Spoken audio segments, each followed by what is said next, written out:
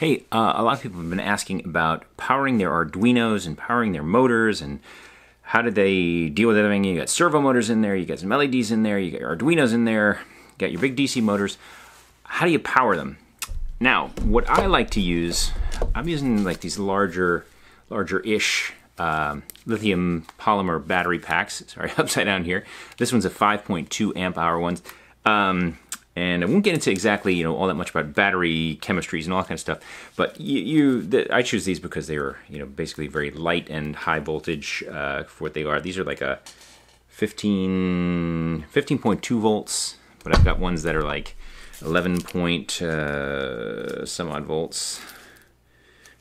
For practical purposes, 12 volts. But then, there's also batteries that are like 7.5 volts.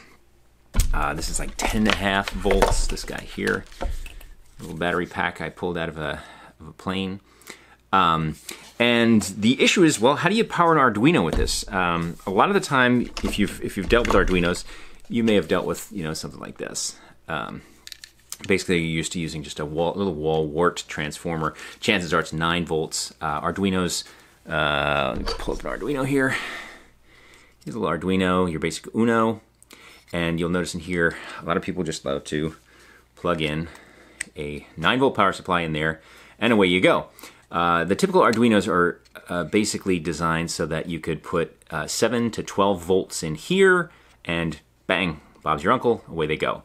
You can also power them off USB, which is typically 5 volts on here, and that's great if you're tethering yourself to a computer. But in the case that you are actually going to a robot or something that is autonomous and runs around on its own, obviously you want to get into using batteries. So here's one option that I like for certain applications. It's basically, it allows me to put a 9-volt battery on the end of the typical DC jack. And if I plug that in, you will see some activity on the Arduino. Basically lights up, and away you go. Now that's one easy way to do it. And that's fine if, say, you're doing a remote control or some kind of handheld thing. That's fine. 9-volt batteries, they hold a reasonable amount of juice for that sort of thing. But in the case of a robot, chances are you're going to want something more exciting than that. And I have a Mega here. It's the same thing. Same rules apply. Ta-da! Hopefully there's a light on there somewhere. Yep. Away she goes. Now, you can use that same jack if you want, if you have between 7 and 12 volts to power your Arduino.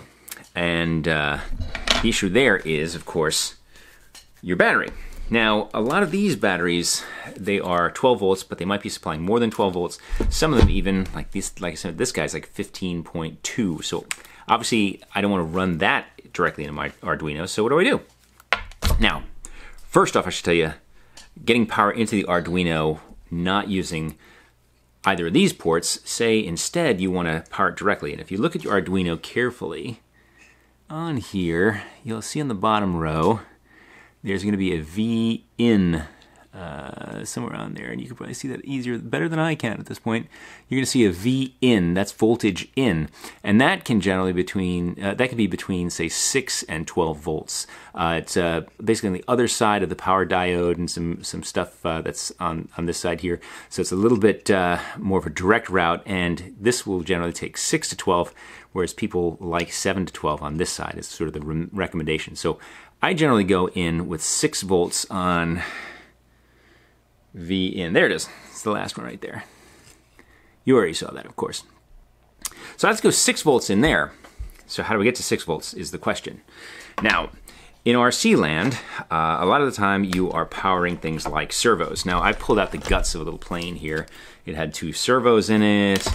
It had a little regular DC motor. This is kind of a junky old thing. And here's some, the switches for the batteries, and it also had a little receiver, a little RC receiver here. Okay. Now, obviously, the RC receiver and the servos, they want to get like 4.85 volts or so, somewhere around 6 volts. So and the motor is probably more than that, maybe a 9-volt motor or something like that, or 10.5 is, I guess, what the battery pack is. So, okay. Here's the original battery pack. It came in, and it went to the motor, but it also, this guy here, would power the servos. So how did it get from my battery pack, which says, you know, it's 7, I think that's, sorry, 7 times AAA, so that's like 10.5 volts, to powering my servos and stuff. Now, in here is, I think, where the magic is on this particular one. Come on, zoom in, not on me. Well, anyway, let's cut that open.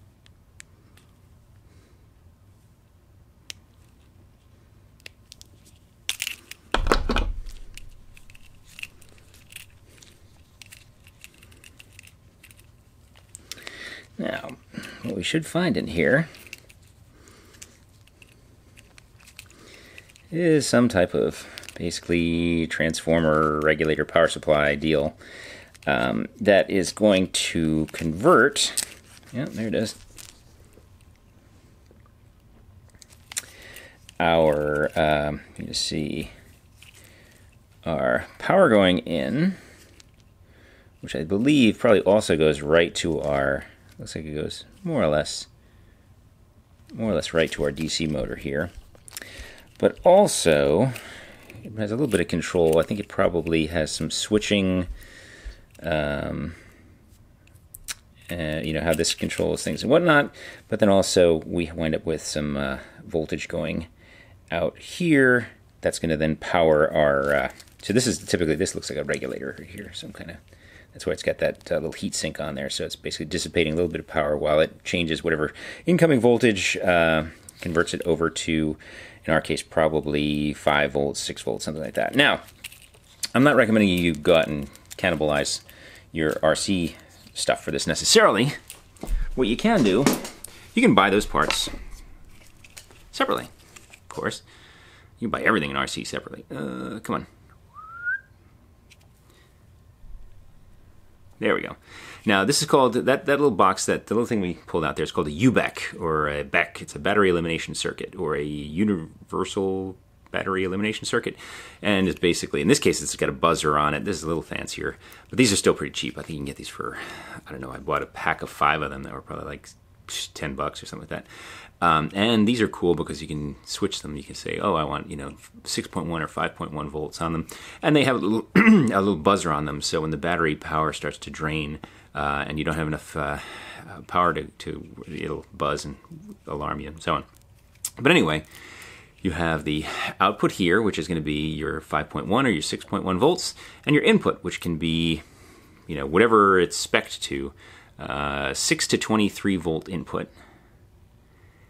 And this is good for 3 amps, for up to 3 amps being pulled off it. So that's more than enough for your Arduino or for some servo motors and things, or at least some smaller servo motors. Okay, so if I take this now, and I'm gonna see if I can kind of show this down here, and adjust that, maybe zoom a little bit. I don't know if I can. No. Anyway, I'm gonna take this battery, or maybe this battery. They're just, I don't know what they're at right now, where their charge is at. And this is, where did I got some alligator clips here, so it's not going to be the most dangerous or, you know, thing in the world. So we'll alligator clip these, and we'll try to be kind of careful about where things wind up, so that we don't.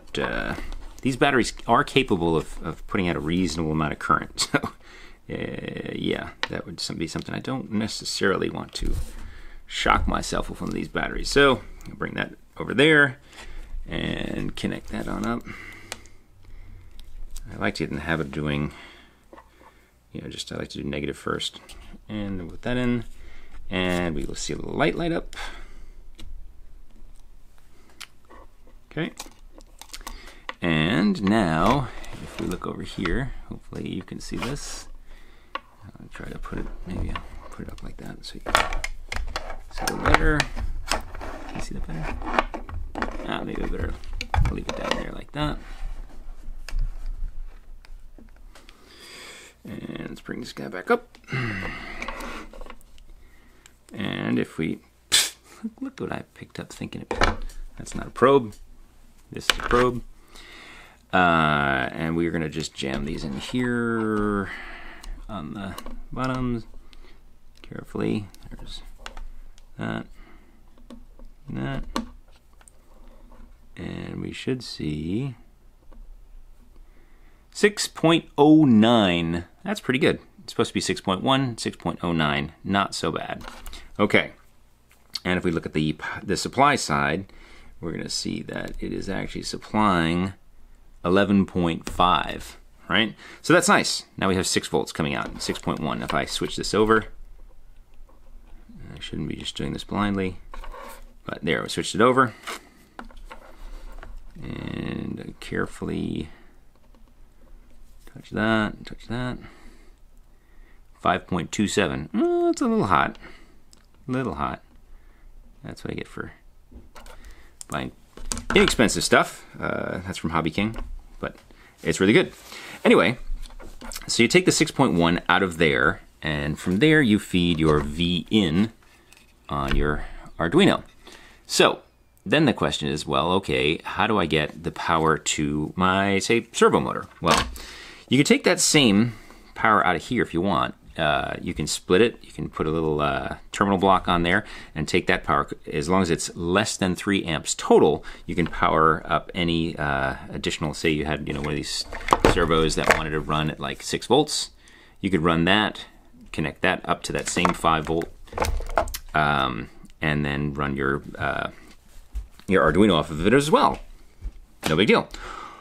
Or you can use multiple UBECs, or say you need something different from 6.1 or 5.1 volts. You could have a little. You can buy these, and basically, essentially, these are a variable UBEC. You can think of it that way. They're little just transformers, little DC transformers, and these have a little potentiometer on them, and you can adjust them. So let me show you what that does. You can see it starts to beep because it gets nervous that there's no power there. And that's the purpose of this thing. Okay, so I'm gonna attach that carefully because it is live. Still plugged into my battery. Oh, no, I'm not.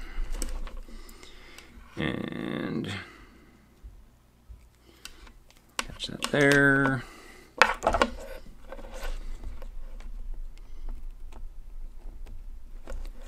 Attach that there. Try to keep them separated, as the song goes. And everyone's laughing at me saying, oh, he's gonna electrocute himself. Well, maybe. That'd be good entertainment, huh? And now, that's not even touching.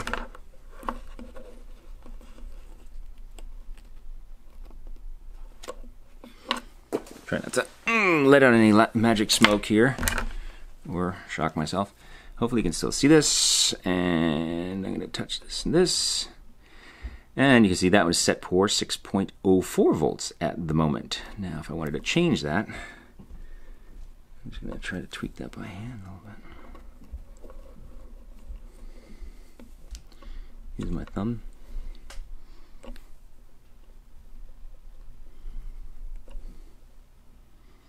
Not doing too good of a job tweaking here. How about that? There we go. So I adjusted it down to 5.56 volts.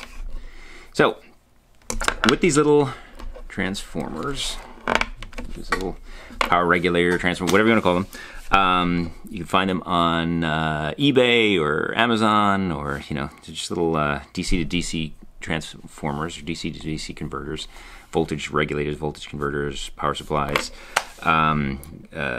Different terminologies, and that's a great way. This is also good for, I think this was 3 amps or so. Now, say, what if you needed more than 3 amps?